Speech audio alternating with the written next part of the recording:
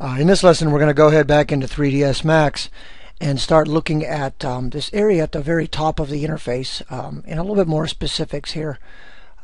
Pretty much file management, different applications, and then of course in future lessons we'll go over the toolbars and the viewports and whatnot. But in our main file management tab over here at the top left, you'll see the 3ds Max icon. When you click on that, what you're going to see is a series of different file management options open. Now to the right of that, when you're still hovering over the actual icon, you will see any recent documents or recent Max files that you've worked with, and it'll break it down so that way in the future, instead of having to navigate through your hard drive, it'll simply go out and find where it was. However, if you save a file out there and then you move that file, yes, Max will no longer be able to find it. It loses its connection. So keep that in mind if you get an error message. The first icon that we look at is New, and New does just that. It begins a new project. If you're currently already opened in a project, it will ask you to save the previous project before it opens. Now, Reset does the same thing. If you want to reset a scene, it will also ask you if you want to save prior to resetting. The difference is when you hit New, your interface will remain the same. If you make any changes to your viewports, if you put in custom materials or anything like that, that will remain the same when you go to New. But if you use Reset, that wipes out everything like a clean slate. It's sort of like a refresh of your system. It will reset your viewports. It will wipe out your material editor. It will set back all of your toolbars where they were at the default settings. So know the difference between New and Reset, and you should always save prior to doing either. When you hit Open, you're going to see that this is just a traditional way of opening up and navigating your hard drive on the computer and finding where your files are. Next we have Save. And Save, of course, does just that. It saves your .max file. Now, the very first time you hit Save on any project, it will open up and ask you, where do you want to save this and what do you want to call it? After you do that the very first time, the name of that project will show up here under the word Untitled, and every time you hit Save after that, it will automatically overwrite the previous version of your work. Now, Save As allows you to go in and rename that or change the location. So when you save every 5 minutes, you should be using the Save icon. But when you save a copy every, say, 15-20 minutes, maybe even every half hour, depending on how much time you're putting in, using Save As is probably your best bet. That way you can ensure you're not saving to a network drive or a USB drive, that you are saving to the hard drive, which I recommend the desktop. Next we have Import. And as I showed you in previous lessons, import can be two different things. You can import a 3ds model, or you can merge a Max file.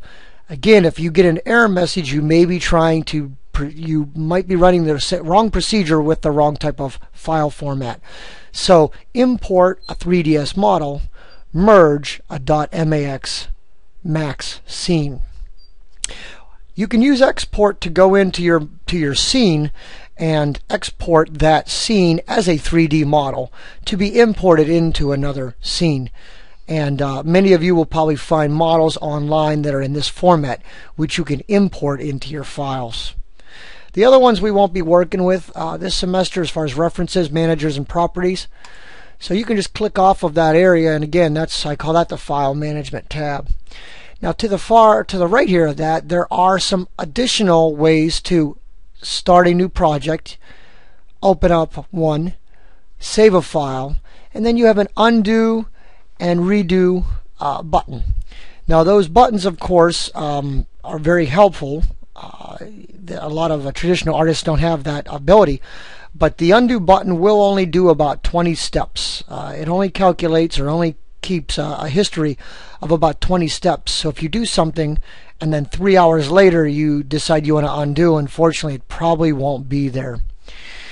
Directly below that sort of parallel with that series of lines is your application bar. And this is very should look very familiar with any Microsoft-based software that you work with. Each icon or each text representation is sort of a tab that opens up pull-down menus.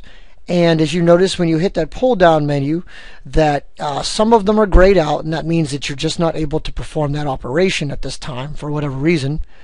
And anything in black text means that you can. If you look down here at a, for instance, I go into Tools and I go to Align, anywhere where there's an arrow, you will see an additional set of pullouts. Now you're also going to see, for instance, I'll go into maybe rendering here, and you will see where it says environment, and there's 8. Well, 8 is the keyboard shortcut to open up the environment settings for rendering. So if you are one of those people that like to work with keyboard shortcuts, this is a good way to learn them.